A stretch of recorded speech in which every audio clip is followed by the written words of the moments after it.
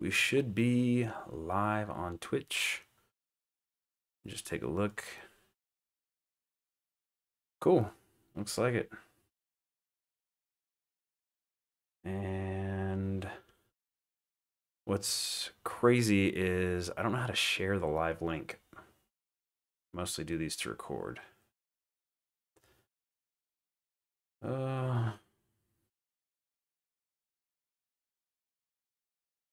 Well, chat settings. Going here in a minute.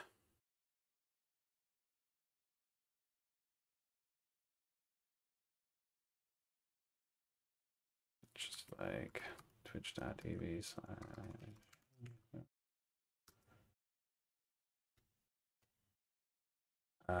Yeah. Okay, cool. All right, let me just pop this in Discord. Wherever I put it.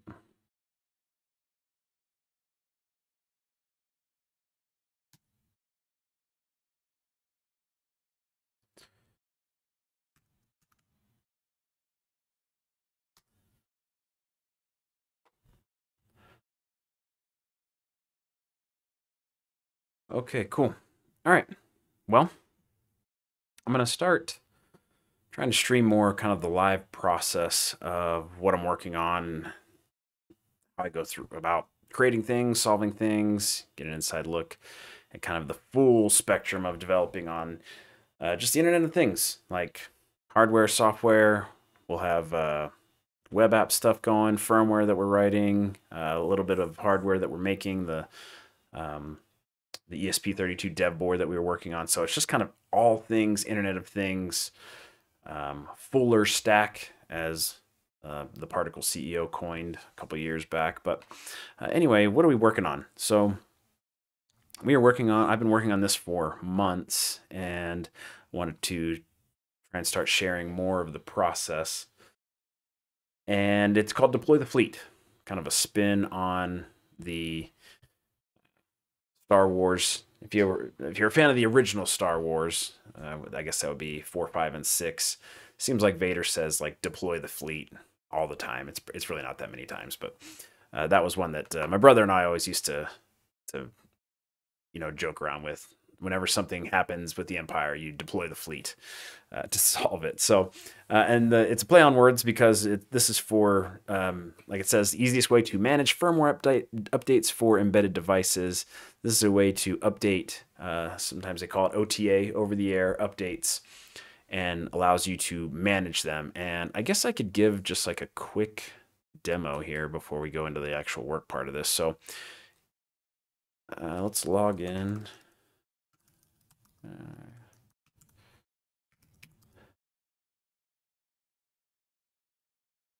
Okay, cool. And let me stretch this out so it looks a little nicer. It is responsive, as you'll see here, but I was in kind of just a weird in-between size there. Okay. So this is basically what it looks like when you log in. You have this drop down of products that you create. Right now I only have one in this account. As I'm writing documentation, that's what I'm working on, but kind of gives you an overview of how many devices in this product. I'm calling this the ESP8266 Arduino Core. Like I said, it's for documentation writing, and tells you what the default firmware version is, how many active firmwares there are. You can look at that here from the firmware tab. You'll see that I have one active firmware that has one device. It's version 3.0.0. It'll show inactive firmwares. These are older versions. Again, this is all part of writing documentation for this. And then there's a devices tab that'll show you what devices have checked in, when they last checked in, and what their reported version is. And, there's a feedback tab for submitting feedback. So this is what I've been working on for the last several months and hoping to launch this week, I hope, but we'll see how it goes. It's just trying to get all the fine details nailed down. And every time I feel like I'm ready to launch, there's something that's just not quite right. And I need to get over that. I need to just launch it and get people using it so I can get some feedback. But this is the idea. You upload firmwares for the products that you create, And then when your devices, whatever firmware logic you write on your devices, it could just be a dev board or an actual product like the puck holder or the pucks that we worked on before, or that ESP32 dev board. It will check this service. And if you come to the main dashboard here, you get this custom update URL, so that when you hit this URL, it will do its magic and return a firmware update if you need one, or nothing. It'll return like a 304 not changed if you're on the current version. And so I've built in support for the ESP8266 Arduino core library, as well as the ESP32 Arduino core library. And then, of course, it'll work with just the normal ESP IDF 8266 as well as ESP32. So that's, in a nutshell, what it is. It's an update service that's hosted. If you come to, let's see if I can find it. Read the docs. Yeah, here we go. This will get us close enough. You've got OTA updates. And I think if we just come up to the top here, it'll say OTA, over-the-air update, is the process of uploading firmware to an ESP module using a Wi-Fi connection rather than a serial port. Such functionality becomes extremely useful in cases of limited or no physical access to the module. And so what you'll normally do is when you're doing IoT, if you're just getting started, you've got, this is a Adafruit Huzzah 8266. You might have, where is it? Grab it. You might have just like the old classic Arduino Uno that you're doing. You generally are uploading firmware via the serial port. So you connect it to USB to your computer. You upload firmware that way, which works great. And that's fine for development. It's very rapid iteration. But then as soon as you need to, even for projects, and this is focused for both maker projects, but also actual products. In my case, for those that may be new, we made the Smart Puck. It's a little embedded e-paper display. The lighting's awful. It's a little embedded e-paper display inside of a hockey puck. Huge Washington Capitals fan. For things like that we've actually sold to customers, they can't plug it in and open the Arduino IDE and update their firmware. So they need something a little bit more polished, a little bit, hands-off that they can use. And so that's where it becomes really helpful. But even on like a home Arduino project, like if I were to take this Feather Huzzah and hook it up to some sensors and say I want to like record the temperature in my garden or in my garage or something like that, if I need to make an update to that, I got to go grab it, unplug it or do whatever, bring it back down to my laptop or take my laptop up there and update it. It starts like, that breaks down really quick, even on maker projects where you need, you want to update the firmware. It can be a real hassle to do that. There are ways to do that through the Arduino IDE. They're very clunky. You can see in the ESP8266 Arduino core documentation here, you've got OTA updates over Arduino IDE, web browser, and HTTP server. And essentially what we've done is taken this HTTP server approach where you're storing the firmware somewhere, it doesn't matter where, and the ESP8266 hits some endpoint and makes a decision. They give you an example here of how you call it and how you could even do a PHP server, because PHP is still a thing. No offense to the PHP programmers out there, really, like whatever works and gets it done for you, I'm all for it. But anyway, that's what the example is in.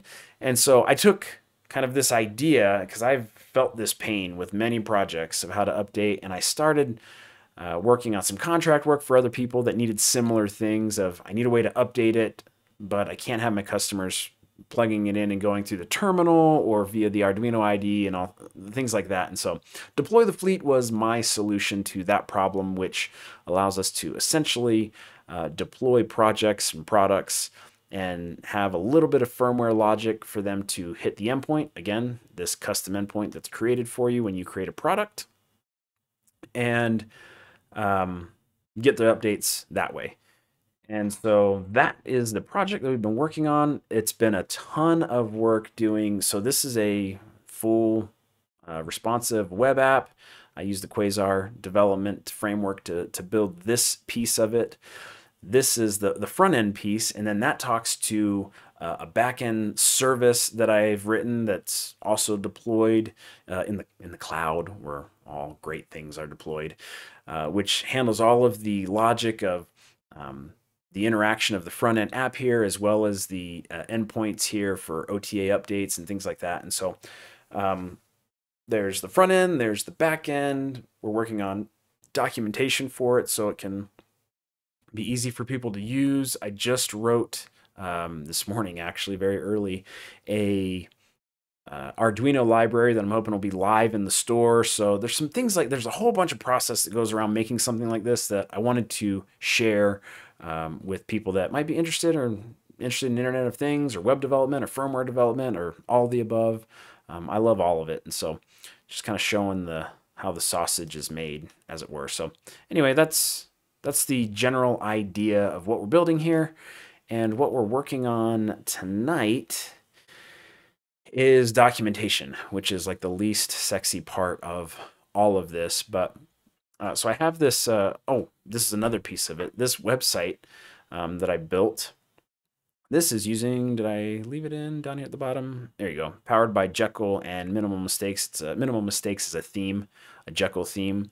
But anyway, just a simple web page that has, a landing page for people to get familiar with how this works. It's got, this getting started documentation. Oh, the toggle menu, because we're certain this is responsive as well. So if I go out now, there it goes. Check that out. That's pretty cool. So what does this look like in this view? Sweet. Okay, cool. So things like that, all handled by this framework, this theme that I'm using for Jekyll. And just some, like I said, this one, I wasn't looking to go over the top on the website. And I've used Squarespace in the past, but honestly, I don't... It's not very expensive, but it's a little bit too expensive for what I needed to do. I needed this to be very specific. And so homepage, documentation, a way to launch the app. The app is hosted separately. And so that gets kind of weird with Squarespace, where you have like this idea of like launching an app where you're still leaving Squarespace. And so I tried to keep sort of like a dark theme consistency between them. So like this has kind of got like a dark theme to it. When we launch the app, you can see that it's got a dark theme. However, I've enabled this switch to light mode. And so depending on whatever you like or you think looks better, you can change that up. So it's a feature of the app. I think the dark looks cool though. So anyway, documentation. So I started, what I'm working on here is I've got this getting started. And this menu is going to drive me a little bit nuts like this, but that kind of goes through getting started and what things look like and do. But then I've got these quick start guides that I'm working on. And so the ESP8266 Arduino Core is what I'm working on. And it's not here because this is the actual live website, and I haven't uploaded anything yet. So it's placeholder stuff at the moment. But what we're doing, I can talk about this a little bit. So I've got this Jekyll project. If you have not used Docker before, I highly recommend you learn it. It's becoming extremely important in the industry, and is a skill that you will not regret having. It is just, Docker has exploded over the last 4 or 5 years. Specifically, and so it's everywhere, and knowledge in it is very helpful to have. But a practical use of that, not just being on like the technology bandwagon and the shiny red ball syndrome. Why are we using Docker in this scenario? Well, let me tell you. So Jekyll is a Ruby framework. So it's a static website generator that takes Markdown files. I really personally like writing in Markdown, like just raw content. I don't like these things like Confluence and even Squarespace, like these editors, they call them WYSIWYG, what you see is what you get editors, where all of them have their own quirks and their different ways of their different philosophies or approaches, and you have to get used to. Even Squarespace, for as easy as it is, once you get the hang of it, like you have to learn some of the quirks of how to drag things and create layouts and stuff. And I just, like I said, personally, I like the very simple approach of just writing Markdown. And Markdown has really come a long way as well, with a lot of features as well that are supported, especially with Jekyll. They have a lot of helpers and things for inserting images and buttons and all sorts of things. And so you don't get, at least for me, again, this is a personal preference, I don't get hung up so much on all of the amazing different things I can do. I have a very limited set of tools in the toolbox, and I can use them. And most of it, again, is just writing raw content in Markdown. So I like that approach. And then Jekyll, again, based on Ruby, takes all of that, builds it into static files, and then you can deploy them. I mean, even to something as simple as just like an S3 bucket on Amazon to host it. And so full circle, where does Docker come into all of that?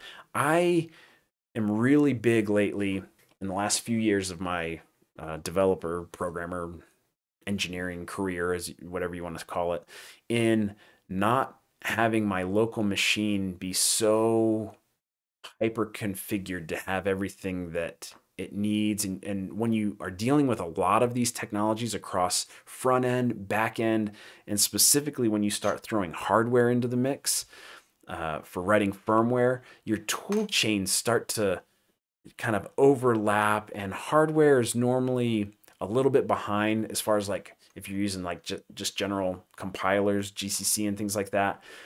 Your hardware might require an older version, and your regular just development stuff, if you're writing C++ code, might require a new one, and then you're managing tool chains, and it all gets really messy. And what Docker allows you to do is set up all of those dependencies inside of an image. You create an image with all the dependencies, and then you run code within what's called a container. And what that does for us here is I do not have Ruby, as far as I'm aware, installed on my laptop. I don't even know what the Ruby, like how to launch the Ruby command line. Launch Ruby shell. Like I don't. I just want to make sure I'm not telling you lies here.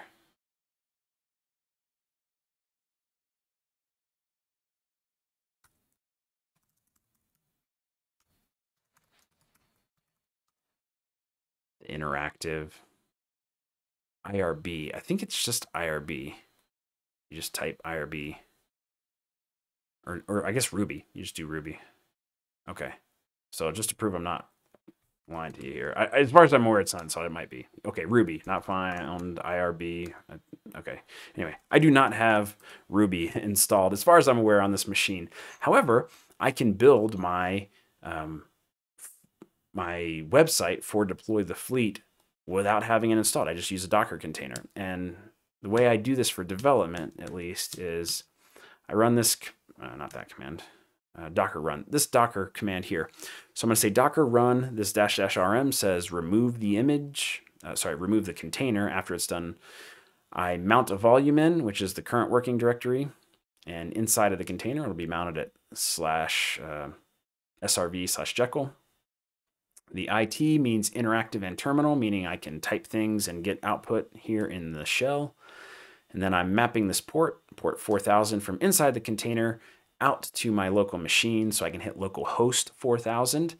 And then I'm going to launch the Jekyll image, which is Jekyll/Jekyll. And inside of that container, I want to launch the bash command. So when I hit enter here, it's going to give me a bash prompt. And right now I'm inside a Docker container where if I want to type Ruby,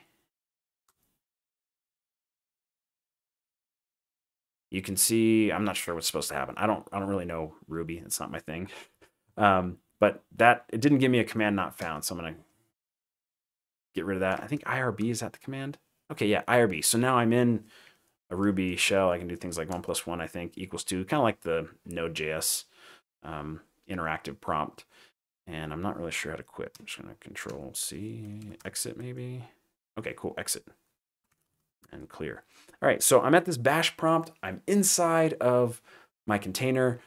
Again, all of the dependencies are managed by Docker. I don't have to know anything about how to install Ruby, how to configure Ruby for Jekyll. I just use the Jekyll image, which has everything pre-configured. So all I have to do now that I have my directory mounted in here is just say Jekyll serve.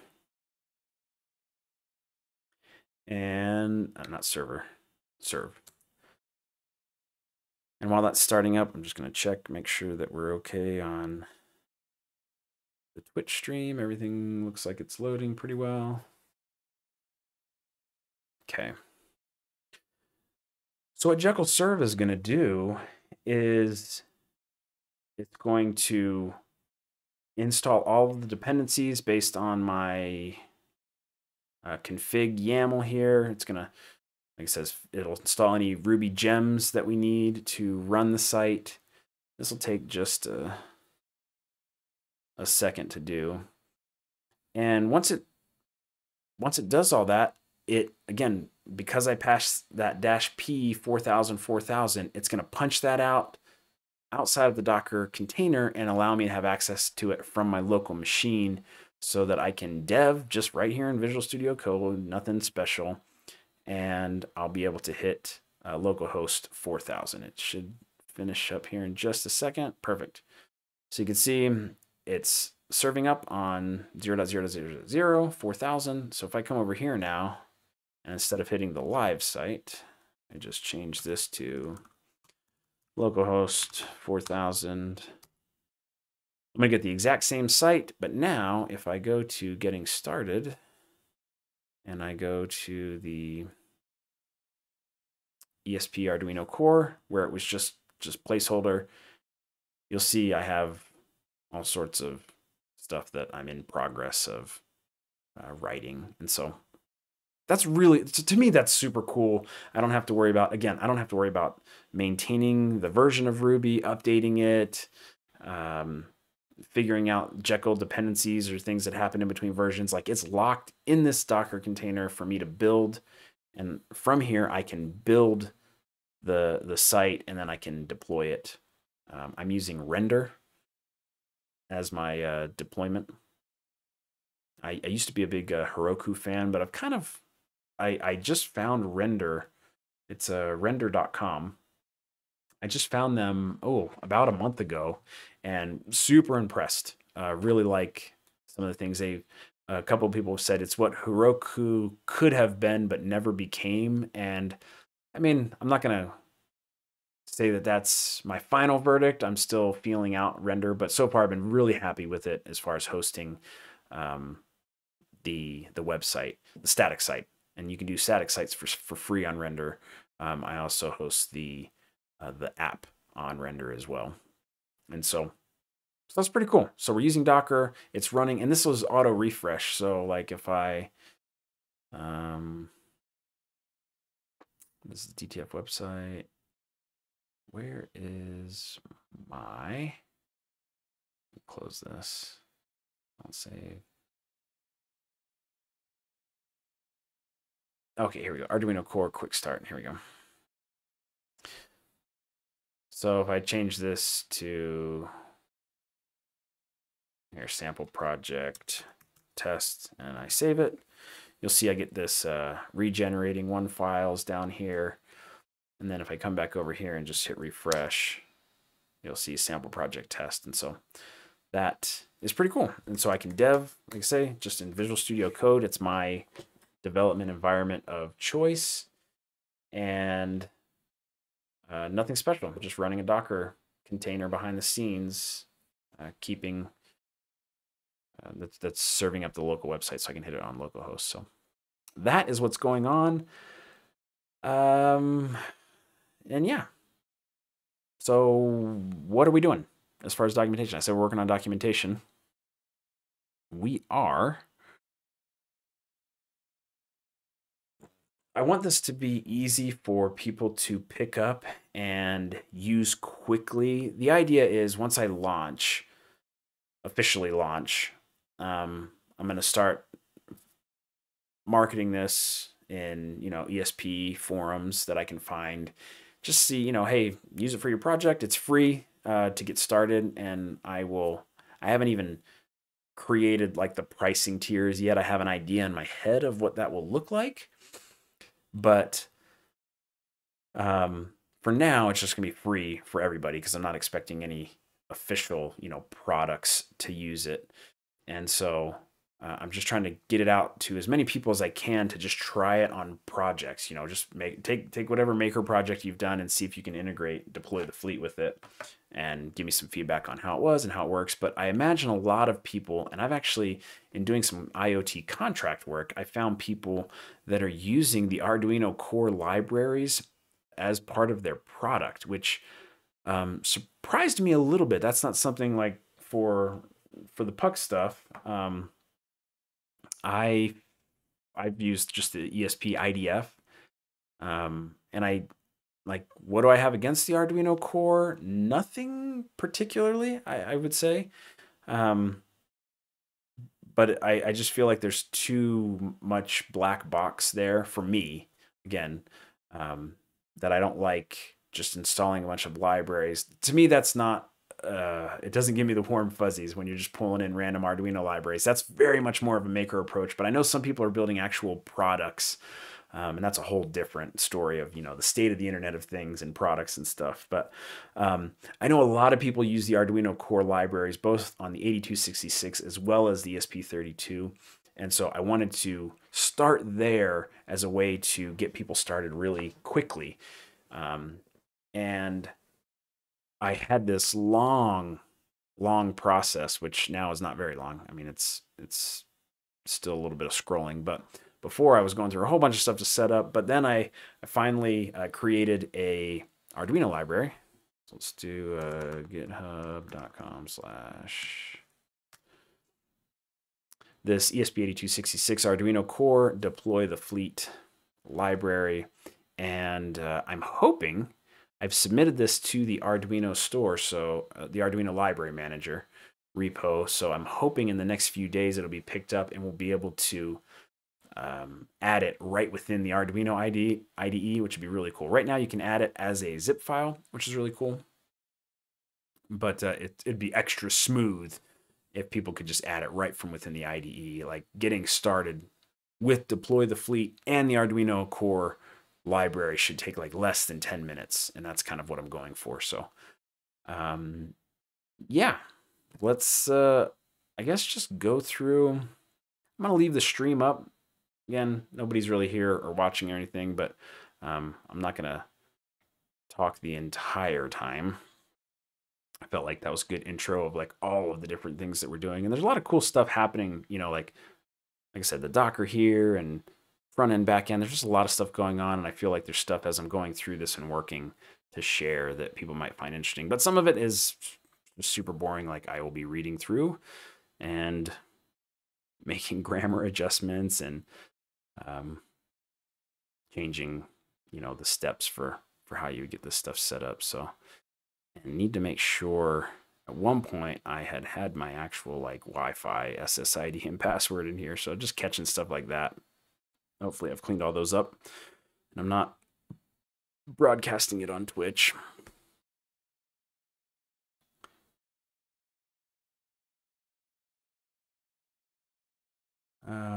Oh,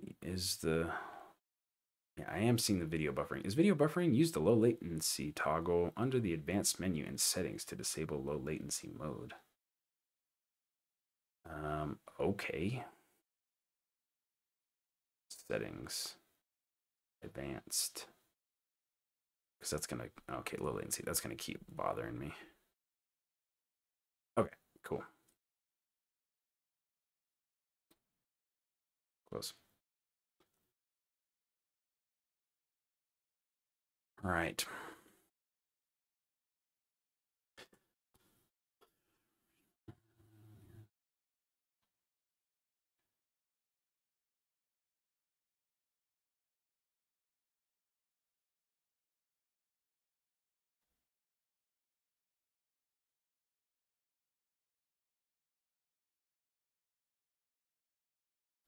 think I will just read this out loud as I'm going through to see how this works.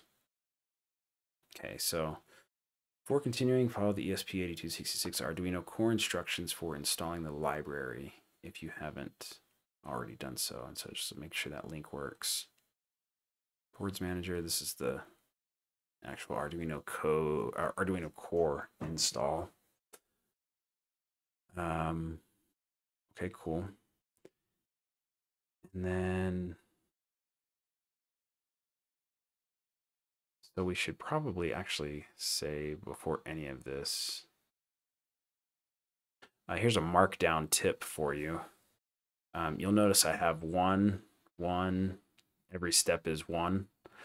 That is in markdown, that will get translated. You can see over here when it builds to 1, 2, 3, 4, 5, 6, 7. It automatically figures the numbers out for you. So if I were to have numbered these correctly, it also works if I do like 1, 2, 3. But then if you add a step, like for example, I have 9 steps here. Now I'm going to add a new step 1. If I was trying to keep that updated in my markdown here, I would have to come through and edit every single step to have a new number. And that's time consuming. We don't have time for that. So let's do 1. Launch the Arduino IDE. Okay.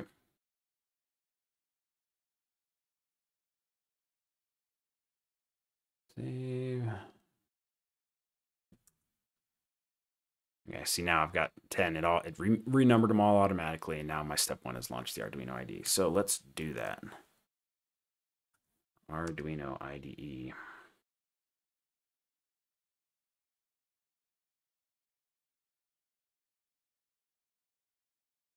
And it says, you know, I'm gonna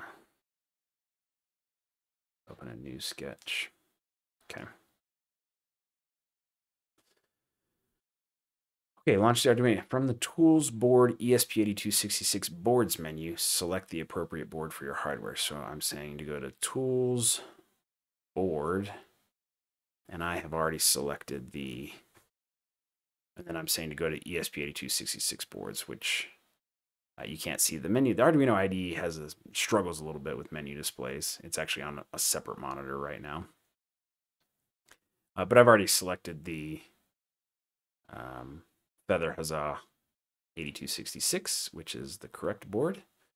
And it says create a new sketch with the following contents. So let me make sure that this is all updated and working. Why is it all indented like that?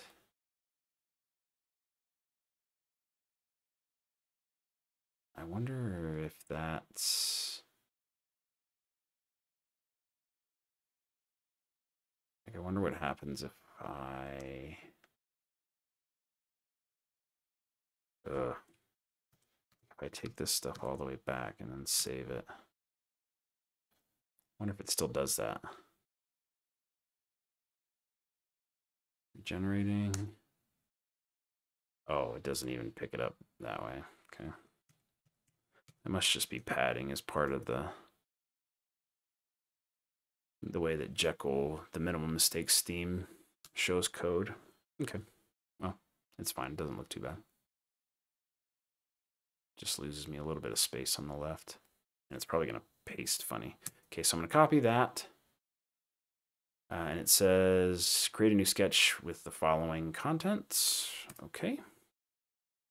Here we go. So I'm going to just paste it in there. And yeah, see, it puts it in like that. That's kind of that's a little annoying. I don't know how to fix that, though. Just do that. But it kind of sucks that you have to do that. Save November 9th, yeah, whatever. It's fine. We can just save it as that.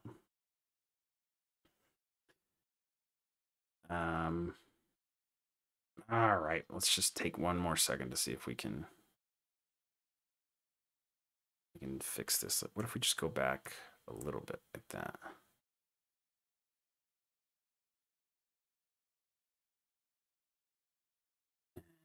Save that.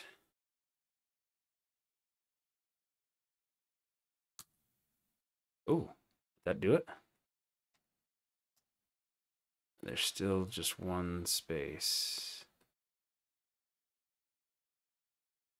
Well, it's better.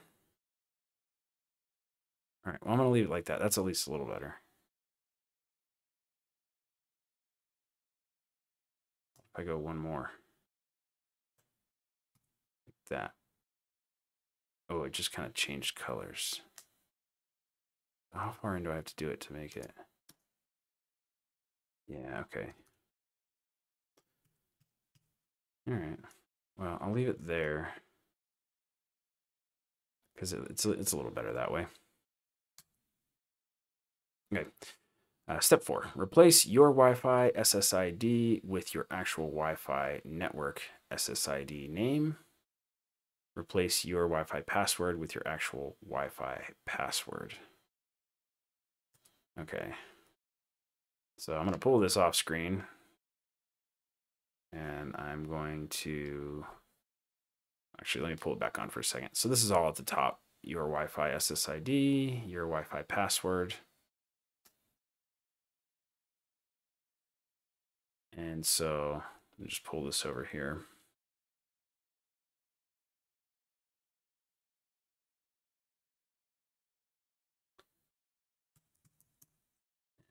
Enter that. And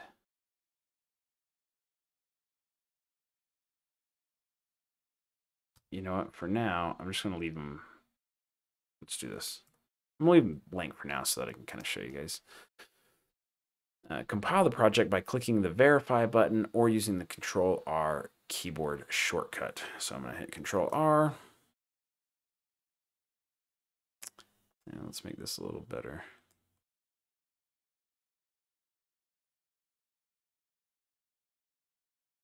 Oh, and it does not compile. So that's great. And I see exactly why. We need a semicolon there. Shoot, is my...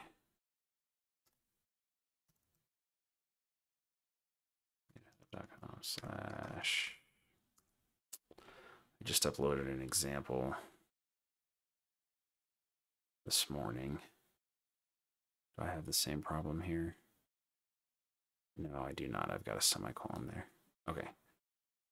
So I need to, and this is why you walk through it, right? Like find stuff like this.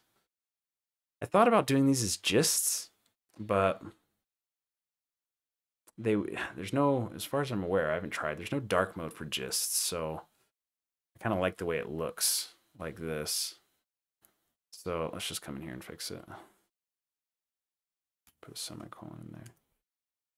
Okay, and then come back to here. Now with the semicolon, we hit Control R.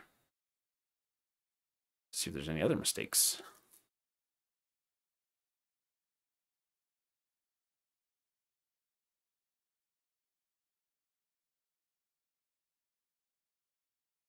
Sweet. That works. Okay, so we've got 25% of program memory, program storage space, and 33% of dynamic memory is being used. There's not a lot to this, so well, I'll come back to that. Connect your hardware, upload the firmware by clicking the upload button or using the Control U keyboard shortcut. And we should see something like that, which is actually wrong. We'll create a new version of that here in a second. Okay, so that works. And at this point, I'll just walk you through what it's doing. We come in here. This is all using the Arduino core library. The serial begin. This is all pretty standard stuff. Output that we're doing a ESP8266 example. This is a just a loop that prints out this setup wait 4 3 2 1. That gives you a chance. You know, sometimes you've got this chicken and egg, like you can't launch the serial monitor when it's not connected, and if you have stuff happening right in the setup loop, the setup function, you might miss it. And so this is kind of a way to like to give you a few seconds to open up the serial monitor and not miss some of the stuff that happens there. Wi-Fi mode, Wi-Fi STA, which is just I'm gonna try to connect to your Wi-Fi network using your SSID and password. And then in the main loop, it's just gonna wait until we get connected. And once it's connected, we're just going to print out this is version, whatever the version is up here, wait 5 seconds and do it again. So every 5 seconds, just print out the version. Super, super simple sketch. And so let me pull this over here. I'm going to put in my SSID and password.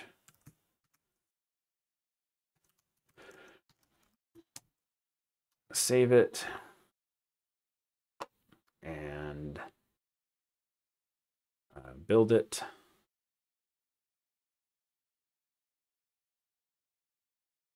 And then I'm going to connect the hardware, but I'm going to hold it in reset so that it's actually running some of this firmware already. And it says upload the firmware by clicking, yep, okay. So we'll do that. So I have it in reset. I believe I can launch the serial monitor now. Yep. And I'll drag that over so you guys can see that.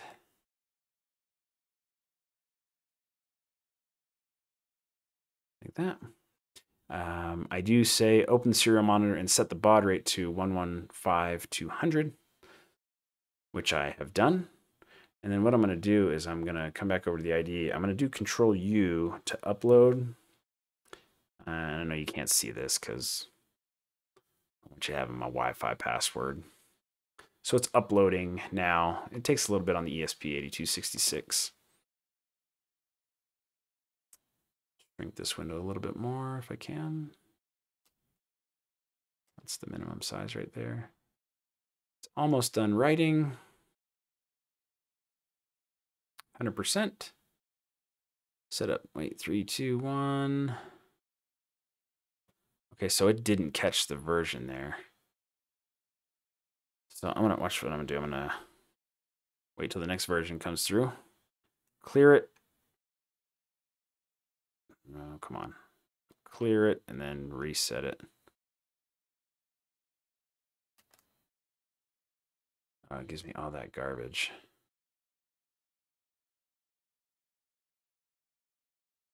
I wonder if I just unplug it and plug it back in, if that'll work. If I do clear output and then why is it? I'm just missing that. Well, I mean, this is what I'm actually seeing. So instead of having to deploy the fleet, like, yeah. So, all right, let's take a screenshot of this.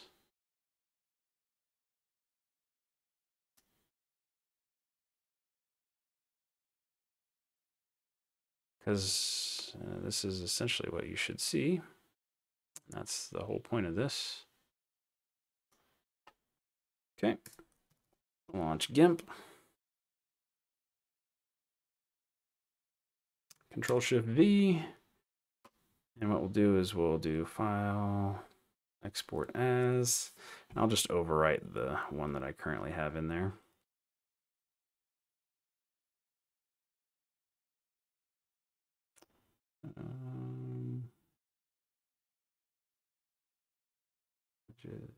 Docs. V1. Okay, I'm going to export, replace.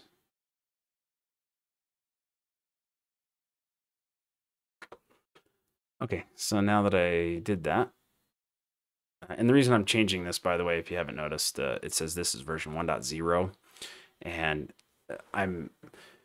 right now there's no features in Deploy the Fleet for semantic versioning, but I have a whole bunch of ideas and a backlog of the cool things to do using semantic versioning as far as like determining whether we should send an update or not based on semantic versioning rules. And so I encourage people, you don't have to, but I encourage people to use semantic versioning so that those features that I intend to implement will work. And so, and I also personally think semantic versioning is a good standard. I've worked at many, well, I haven't worked at many places. I've worked at several large companies, and one in particular, which shall remain nameless. I swear, like the managers and the powers that be came together and came up with new ways to call new versions of the software like every couple of years. Like we had a time where we called them, oh, what did we call them? Oh, now I can't remember. We had a name for them, but then they wanted to be like Microsoft, and Microsoft sends out service packs. So we started naming them service packs.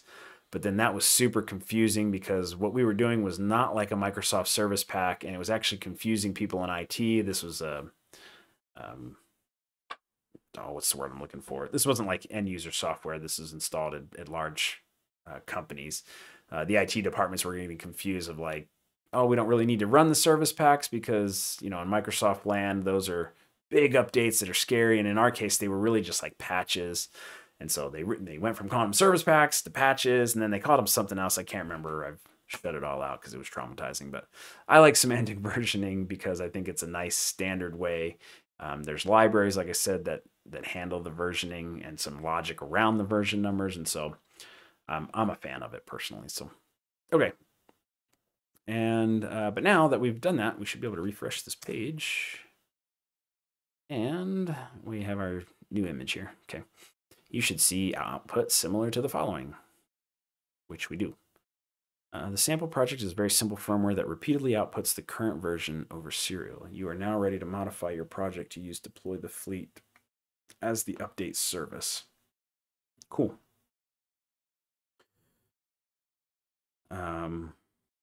Great. Integrate with deploy the fleet. In this section, you will modify your existing firmware, which will allow you to manage updates via deploy the fleet going forward. First up, install the DTF8266 update library. To make the integration as easy as possible, we created an Arduino library. It can be installed from the built-in Arduino library manager or by importing a zip file. So I have not received notification that the library repo has accepted my library, but I guess we could look for it. Let's look for it. Tools. Let's do this. Let's create a new sketch so you can everyone can see what I'm doing over here. So if you go to tools, not tools, sketch, include library, manage libraries, it pops up the library manager. And if we do a search for, let's just say DTF, I would assume we would not find anything. So eventually you would just search for DTF this underscore ESP8266 update, and you'll see the library that I wrote, which is really cool, by the way. That's not a hard thing to do. You write the library based on the Arduino library spec, and then you just do a pull request, not a pull request, you do an issue, you open an issue on the library repo and just ask them to include it in their library manager. And it takes them a few days because there's, I'm sure hundreds of them. When I went, there were several on the first page of issues that were waiting to be merged. And then somebody will add the URL to your repo, and it all magically, you'll launch the Arduino IDE the next day, and your library will be there. So it's really not that hard. Really cool that they have the ecosystem for that. It's great for makers. Okay, so, but since I can't do that, I'm going to skip this section for now, even though it is the recommended way. And let's do the import zip file. So first of all, slide this aside and this aside. We'll come back to that.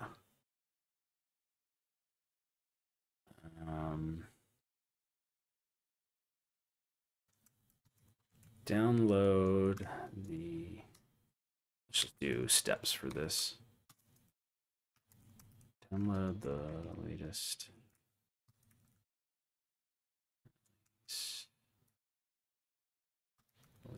zip file from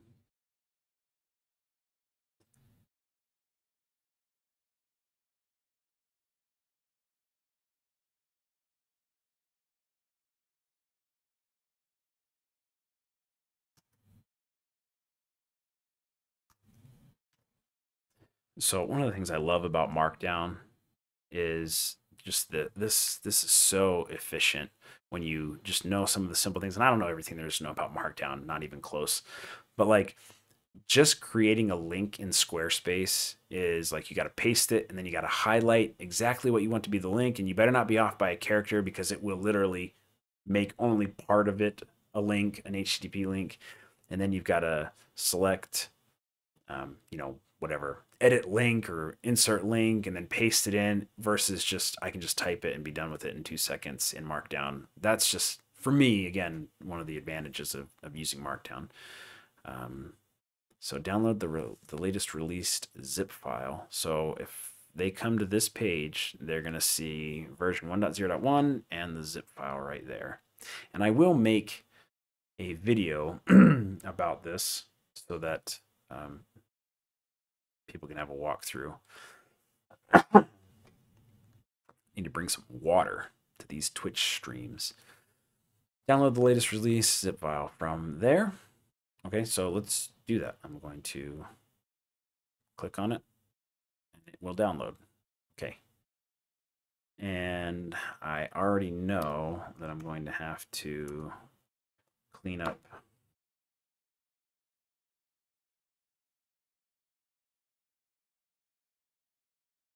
I might want to name it differently. Ugh, I'm gonna have to think about that. Delete. Okay, I'll worry about that in a minute. So I've downloaded it, and then we'll say in the Arduino IDE.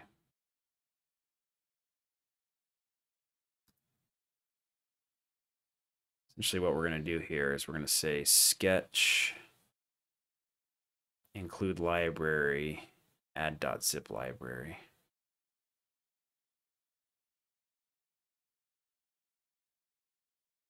So I'm going to say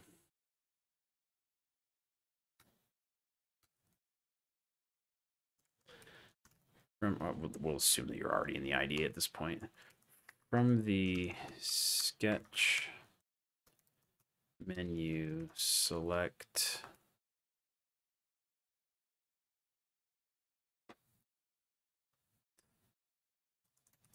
include, we gotta italicize it, include library, and what's the wording on it? Add.zip library. Zip is all capitals. That's zip library.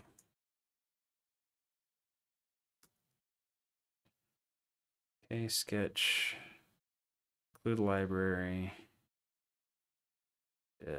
add.zip library. Okay. I'll just say, shoot. Okay. Navigate to the location where you save the zip file in step 1. Select it and click OK.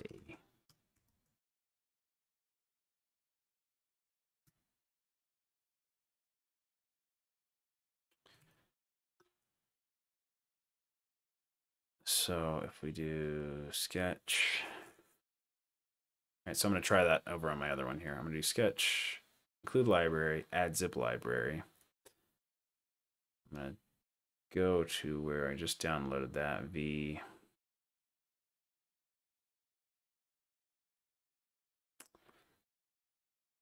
Select OK. Okay. So it did add it. Great. I need to name them differently. And the reason I need to do that, let me just pull my files over here, is that in your home directory, you have the Arduino folder that the IDE creates for you. And then you have this, here are the projects that I've, this is the sketch that we're working on right now. But then it has this libraries folder, and it just adds it as the name of the zip file, v1.0.1. And this has, the code that I wrote for the library. So that's kind of a dumb name for the folder, kind of a quirk. What's interesting about that is that if you come to file examples, like it will, I don't think it'll show in this window because it's open, but the examples from custom libraries, it'll have the correct custom library name. And so to me, that's kind of a quirk of the IDE. The IDE should look at, like in here, there's this library.properties, which if we open up, you'll see like it has a name. If it were me, I think as the IDE should look at this name and then save it as this. So I will make sure in the future I name my zip files that for the release. So I'll post a new version of the release before we launch, because if they add it now, it'll add it as that folder, and if they add it later after I change it, it'll add as a different one. That could create some weirdness. So anyway, but that works. That's how you add the library, and that's it. That's all I had to do, and it is added. Arduino does have simplicity down pretty well. Updates from, okay, so I did that, and I'll add instructions in a screenshot for the library manager later when we have that. Let's just come back over here and see how that looks. Ugh. Cancel. Download the latest release zip file from this place. From the sketch menu, select include library, add zip library, navigate to the location where you save the zip file in step 1, select it, and click OK. Great. As a trivial example, we'll have the firmware check for an update as soon as it is connected to the network. Depending on your firmware and use case, you could trigger the firmware update process with the press of a button or some other event that contextually makes sense. And this is kind of weird if you watch this and you have some feedback. What I'm essentially trying to say there in not a lot of words is there's lots of different things that you might want to do to trigger an update. You don't want it just checking. Getting an update is not the core purpose of your hardware. You have other things that it's supposed to be doing. And so you don't want to just randomly check for updates. There's going to be some convenient time or convenient way to trigger that update. In the event of the puck, there are no buttons. So I can't say go and push this button to trigger an update. And so the way I handle that actually on the original version was through the particle ecosystem, which is where if somebody plugs in a USB cable to this, so it's charging, so it's not on battery power, after it does an update, it says, oh, I'm plugged into power. Now's a good time. I just finished updating the display, so I don't have anything else important to do. Now's a good time for me to check to see if there's a firmware update. And so that's a contextually good time for this product. However, if you have some other product, it might just be like a button, or it might be something as part of a phone app, like a UI, where you could go in and trigger an update. And so that's essentially what I'm trying to say. Like for the example, it's very trivial, but you would want to put this code where it contextually makes sense for your project/product. And so let's see. Make sure the library header is included at the top of your sketch file. And so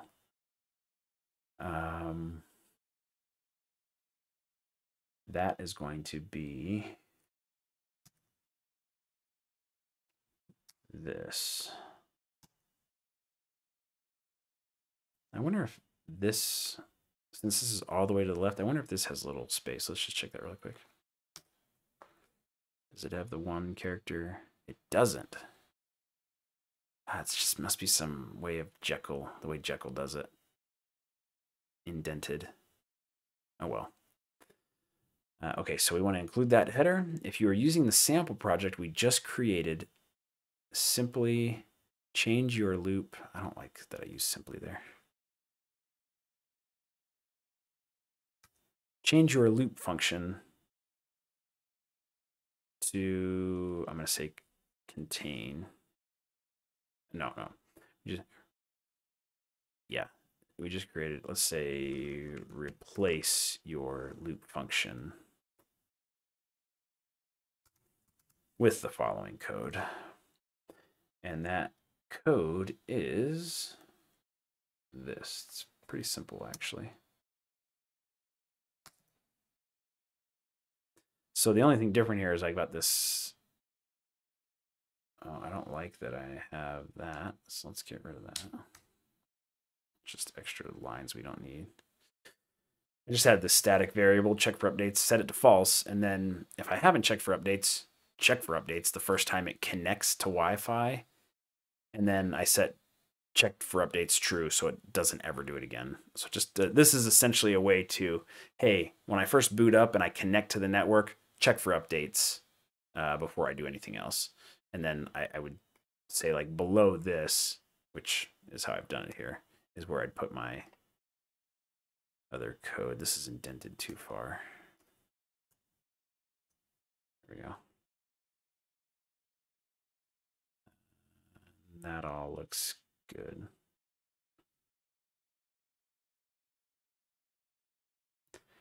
And so the magic here, if you're following along at home, is literally just one line of code. And that's why I really like the idea of creating the Arduino library, is because now this is it. Like, and this check for update stuff is all just code peripherally that I created to make it work, you know, on a single time on boot. But if this was inside of like a button handler or something, it's just this line of code. This is all you need to get deploy the fleet working with the Arduino core stuff, along with the header. And obviously it needs some information. It needs the update URL, and we're just going to pass in the current version. And that's what also helps it know, hey, am I on the current version? Like, what is the current version? Deploy the fleet knows what the current version is. Am I on it? Yes or no?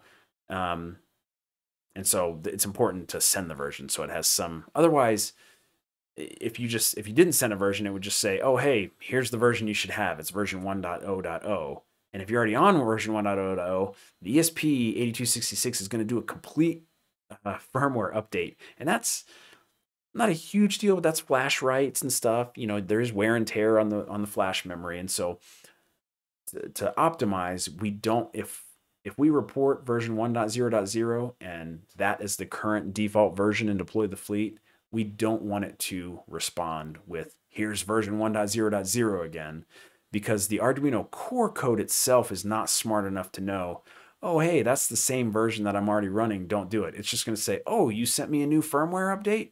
Great. I'm going to load it. And so that's a waste. It's a waste of everybody's time and resources. So passing the version helps us make smart decisions on the deploy the fleet side. This is an optional parameter in the Arduino core OTA library, which is what the DTF ESP8266 update library wraps. So that's it, single line of code, which is really what I'm going for here. And you point it to your DTF update URL, and off you go. So I'm going to, let's save that, and then let's refresh.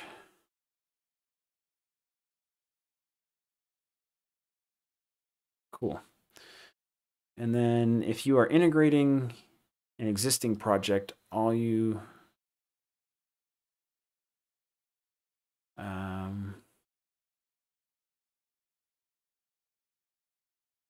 I'm going to say if instead, although it feels a little weird, if instead you are integrating deploy the fleet with an existing project, all you need to do is add the following line of code wherever you would like the update process to occur.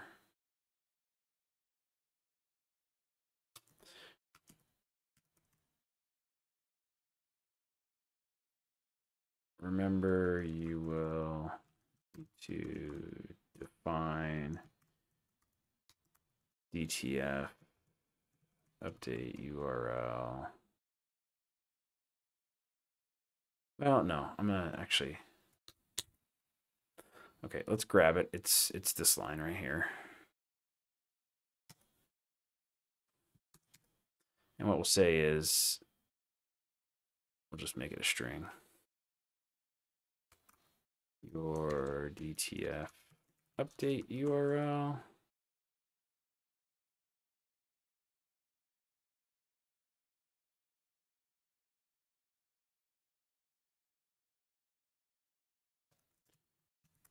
Current version, i.e. 1.0.0. Let's see how that looks.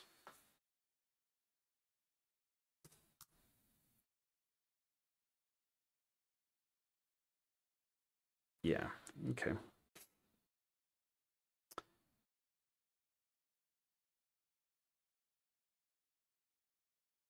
Okay, and then I already have the note here. Make sure you replace the URL and firmware version placeholders in the above code with your own values. The update URL can be found on the main dashboard for your product. And let's just make sure this link works. It does, dashboard. And on the dashboard, I show where that is located. Okay, so that's the code. So now following the instructions, I'm going to add this header to the top of my file over here off screen that you can't see.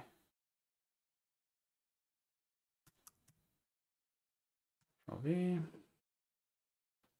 And I'm going to replace my loop function with this and then make sure that it compiles. Control save. And then I'm going to Control R to compile it.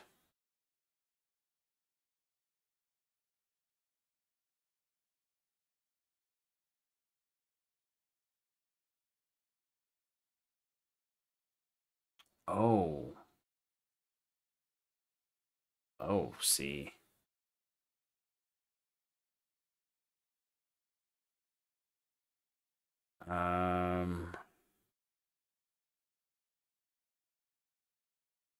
Okay. Yeah. See, this is where these are simple problems to solve, but man, I found if people get hung up on the documentation, they give up pretty quickly. So I just got an error saying DTF update URL is not declared. So this is meant to be a pound define. So the question is do I add an extra step or instruction in here?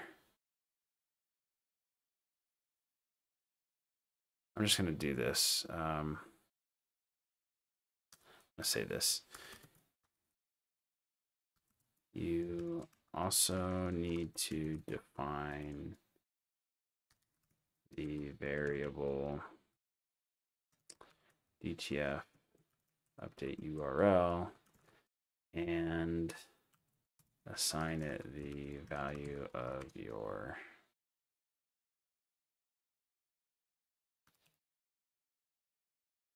products update URL.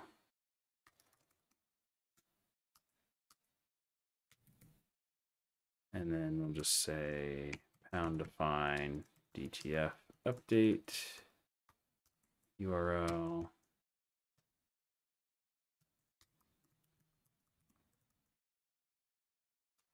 This is CPP. Another shout out for writing in Markdown. Try maintaining code blobs in Squarespace or some other fancy site builder. I hate it. And so again, Markdown for the win. Very simple. Okay. You also need to define the variable DTF update URL and assign it the value of your product's update URL.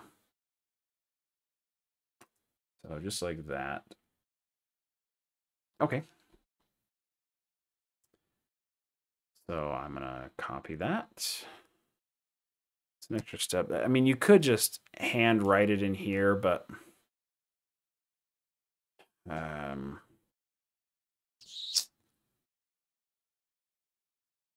nope, I don't like it. I don't like it. That's too hard. I'm going to take that out. Replace your loop function with the following code. Make sure you replace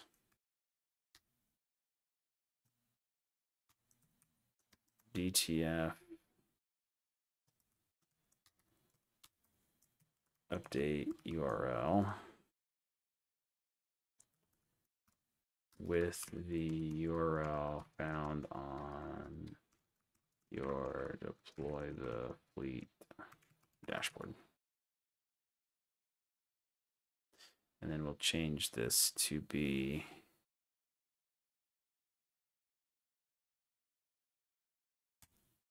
DTF update URL like this. Like it clearly is not going to compile like that.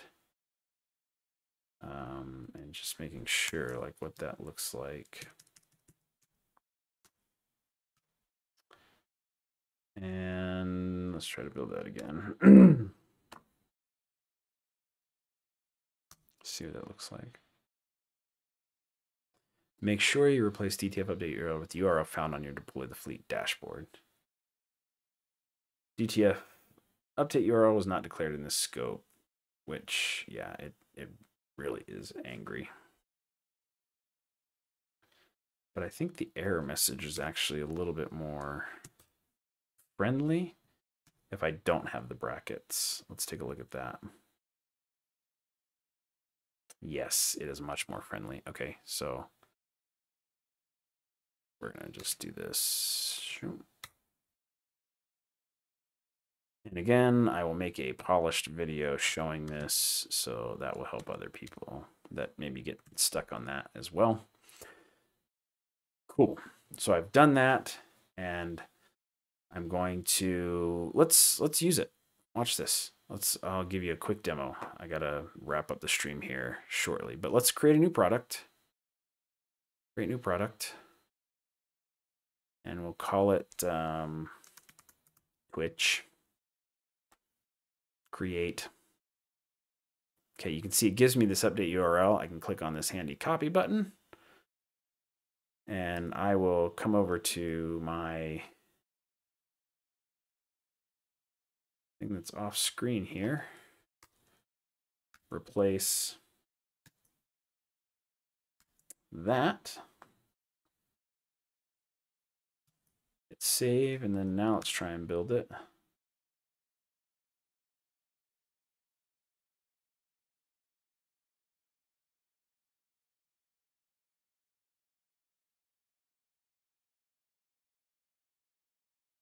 And sweet, we have successfully built it. Okay. So back over here. If instead you are integrating deploy the fleet with an existing project, yep, that's good. Export firmware from Arduino IDE. Before you can upload your firmware to deploy the fleet, you need to export it from the Arduino IDE. Compile the project using by clicking the verify button or using the controller keyboard shortcut.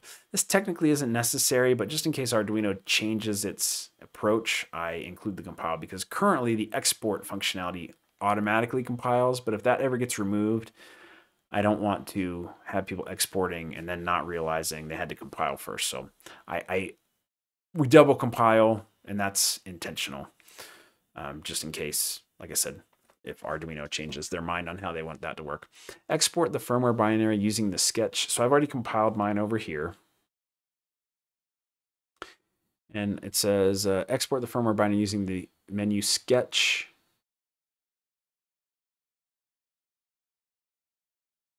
Sketch, export, compiled binary. Or using the Control-Alt-S keyboard shortcut. Your firmware binary will be exported to the same folder where your sketch is located. Okay, and that is, let's show you that. Arduino, sketch. I'm in the Arduino sketch November 9th, and you can see I've got this, and I cannot figure out why it puts Adafruit on there. I think it's because I'm using the Adafruit Huzzah board, but I hate that it does that. I don't know. .ino.adafruit.bin. It's just such a weird name. I wish they gave you an option to name it something else, but whatever. That's where we're at. Okay, upload firmware to deploy the fleet. Let's drag this over here and do that. Okay, so I've got Twitch here and it says open deploy the fleet. Check. Create a product if you don't already have one. I have created one. Navigate to the firmware page. Firmware. Click upload a new firmware. Done. Select the firmware binary. Now, you can either click here and it'll open up a thing to look at the files like that, or I'm just going to drag it and drop it. Sketch ino.adafruit.bin. Set the version to the same value used in the firmware code, which if you remember was 1.0.0. It's probably still like happily printing out on the serial thing because I haven't unplugged it yet. So I'm going to do 1.0.0 and optionally add any release notes. This is version 1.0.0 for the Twitch stream. And click upload. Upload. Okay. Active firmware, no devices. Since this is the first firmware for your product, it will automatically be marked as the default, which it is. Your first update. Now that everything in your firmware is configured, let's create an update. And just to illustrate, get all this in, we're wrapping up here. This is still, like if I clear the output, this thing is still every 5 seconds, just boom, this is version 1.0.0. So we're gonna put that aside for just a second. That firmware is still running. Imagine that this device is off somewhere in not next to my laptop land. Okay, modify the firmware version to be 2.0.0. Oh, see, in the check. Yeah, see, this is where we've changed things. So let's, right here. Okay. Yeah. Modify the current version variable to be 2.0.12. 2.0.0.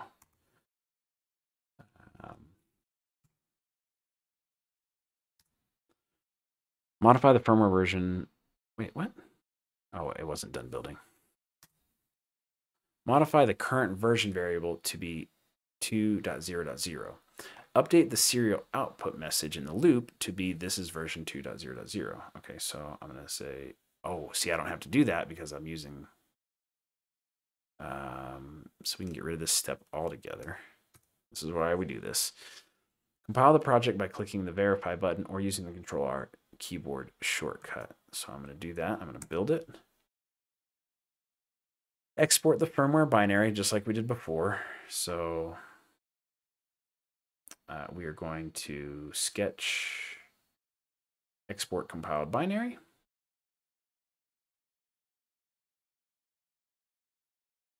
Okay, while it's doing that, next step is open deploy the fleet. Navigate to the firmware page, click upload a new firmware. Select the newly created firmware binary. I am going to slide it over again like I did before. It's actually named the same, and that does not matter. Deploy the fleet will give it its own special identifier and everything and takes care of that for you on the back end. Set the version to 2.0.0. Select mark as product default. You'll notice this is new. Mark as product default was not here before because we didn't have any firmware. So obviously the first one that you upload, we're just going to mark as default by default. Like there's no option to not make it the default. It just, we assume it's the default because it's the first one. And so I'm going to select that. And I'm going to say this is version 2.0.0 for Twitch. And I'm going to, you know what I haven't tested? This is a good time to test this. Sorry. Let's do New tab. Emoji. I've not tried using emojis in the notes and if that will save properly. Let's see if we can blow this up. This is version 2 for Twitch. Thumbs up emoji. Upload. It took it and it shows it, so that's cool. Click upload. Reset your device. Okay, so now what's going to happen? And let's walk through. This is going to be we're going to wrap up with this for tonight because I think our instructions are done. Let's just read the last part. Your device should update and start outputting the new message indicating it is running version 2.0.0. So let us grab our serial output here. Right there. Okay, so this is still running version 1.0.0. Deploy the fleet has said now we're going to run 2.0.0 and it is the default. And so what I'm going to do is now reset the device. It's going to reach out using that URL endpoint that we sent it. And it should, if I haven't missed anything, I think I got everything right here. It should grab 2.0 and you'll see that in the output here. But I want to show a couple of other things while we're doing that. And so do we have any devices yet? Let's refresh. None. Okay, that's normal. So devices, we don't have any yet. So now what we're going to do is I'm going to refresh. Yeah, because the first time we didn't have the update code. Yeah, that's all right. So I'm going to hit reset. It's going to say setup waiting 3, 2, 1. This is version. Oh, what if I? Oh, I didn't. Okay, this is great. I never uploaded. We missed a step up here. We never programmed this. Okay. That's great. That's great that we caught this. Okay, so I never said in the instructions to load it. So I'm still running the original non-deploy the fleet version of the firmware here. So what I'm going to do is I'm going to say upload. This is going to go a little bit out of order, but I'm going to upload from the Arduino IDE. It's going to compile the sketch. It's going to upload version 2. Let's get this back here. This will take just a minute.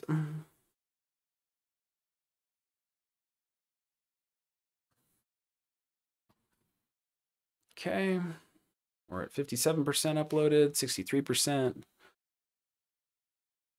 73. The 8266 is a little slower to program than the ESP32. Okay, setup. There you go. That's right. 3, 2, 1. And now what it's doing, you notice it's not saying this is version. It's going and looking for an update. And actually, if I refresh devices, nothing yet. Oh, did I put the wrong? It's Twitch. Oh, it has to sync the NTP time. Yep, so that takes a minute.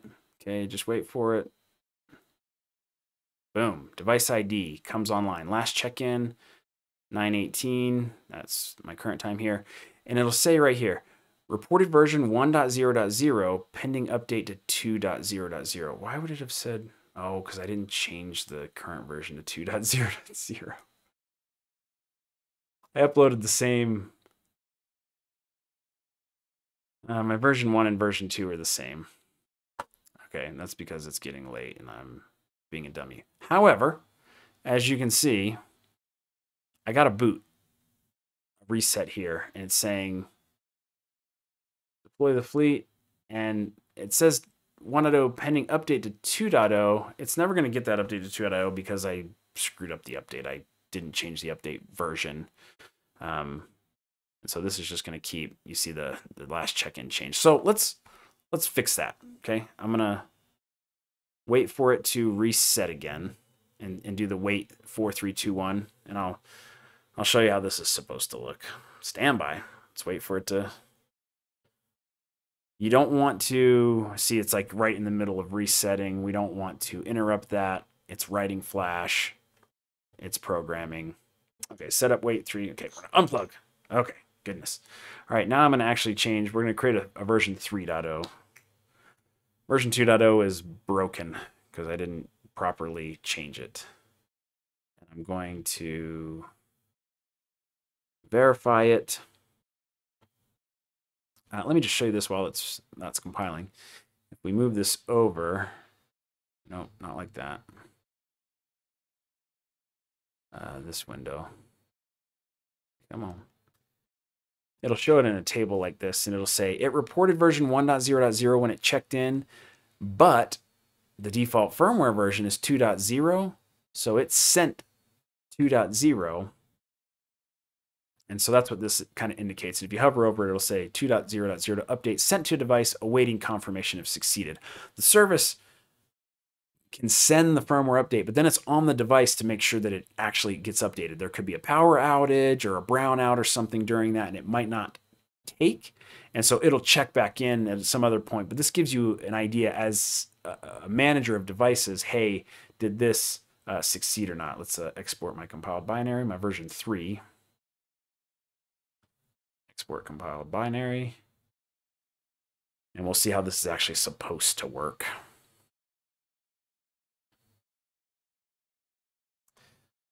Okay, 9:21, is that what time it is? Okay, 9:21, great. Firmware, upload a new firmware. Now that we have this working. 3.0.0, mark as product default.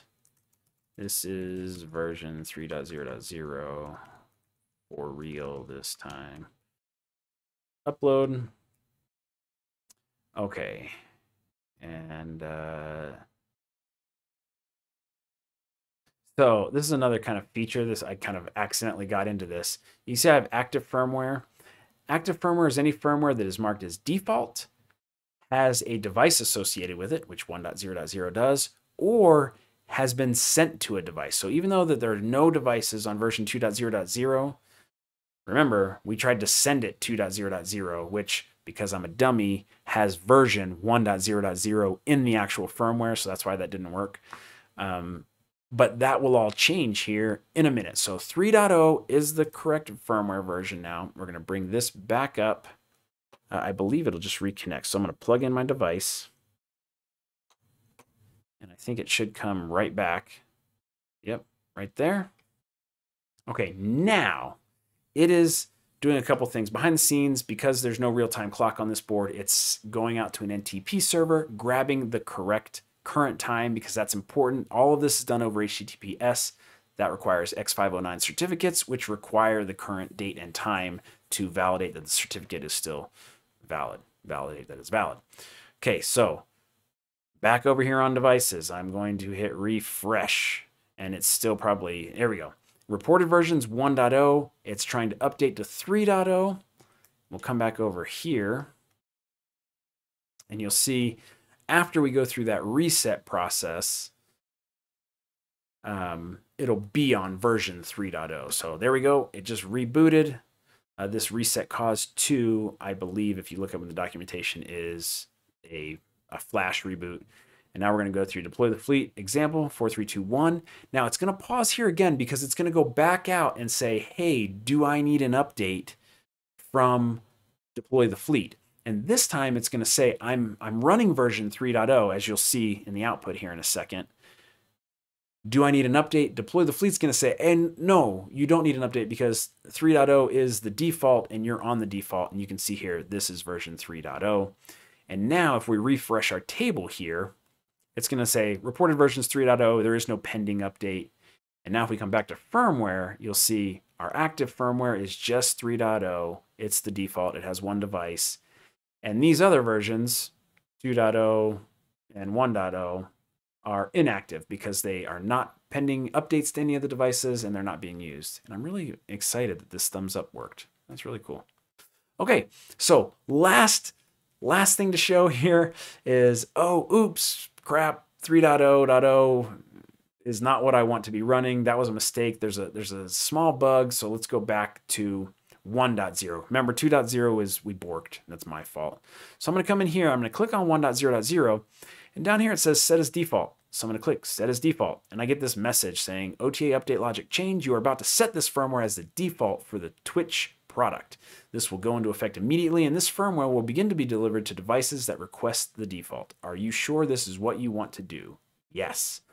Okay, now again, there's one device associated with 3, so it's active, but 1.0.0 is also active because it's marked as the default. And so what will happen now is if we hit reset on our device, and it goes through this again, it's going to say, hey, I'm running 3.0. What should I do? Deploy the fleet? And deploy the fleet is going to say, oh, the new default is 1.0.0. And in the future, I have plans for making this, adding lots of logic for you to be able to set deployment rings and update logic of like, don't allow updates from 3 back to 1 and all things like that. Right now, it'll just do whatever you tell it to do to get started. And so let's see if the device is updated yet. Okay, reported version was 3.0, but we sent it 1.0.0. We'll come back over here and give it a second. Again, it takes, the 8266 takes a while to flash. And so there we go, it flashed. It's now rebooting. And we'll see deploy the fleet example, wait 4, 3, 2, 1. It's going to go and connect out again. Remember, this is just at boot. It's looking for an update. It's going to say, what should I do? Deploy the fleet. It's going to say, oh, you're on the current default version. And it should start saying this is version 1 again, just like that. So that's the idea of the service. I love seeing it work. It's just really cool to see that. This could be anywhere attached to the internet, and that would work. And so I think that's really cool. So that's going to do it for the stream today. That was a good long hour and a half there we spent together working on the project. So going forward, the idea here is I will show you just exactly what I'm working on. You might see some front-end code, the app code in Quasar. You might see some of the website stuff. Like I say, I'm trying to get the documentation finished so we can launch this thing. You might see firmware development, Arduino library development, posting Arduino libraries to the library manager. We're doing everything here. Everything IoT around getting this deploy the fleet service launched really quick because it makes me happy. I'm going to refresh the devices just to see it change back to 1.0.0. It's really cool. So that is going to do it for the stream today. Thanks so much for watching. If you watch this afterwards, nobody joined. I don't expect anybody to join. Nobody knows who I am or what I'm doing. So hoping to get the word out. So thanks. And I hope everybody has an awesome morning, afternoon, evening, wherever it is, whatever time it is, wherever you are watching. I hope it's an awesome day for you.